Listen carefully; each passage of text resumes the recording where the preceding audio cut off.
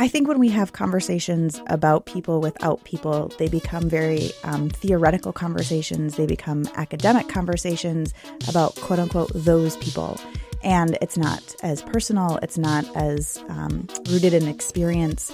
And, we have had a democracy entirely without Black women in the state of Minnesota. And I don't think you can have a democracy without Black women. And so we're going to finally have Black women at the table to be involved in budget conversations and policy conversations. And I think the fact that we have some of the largest racial disparities in the nation here in the state is evidence of the lack of representation in both chambers. And so, I was the third Black woman elected to the Minnesota House in 2016. And so we've largely made policies without Black women, and that's changing.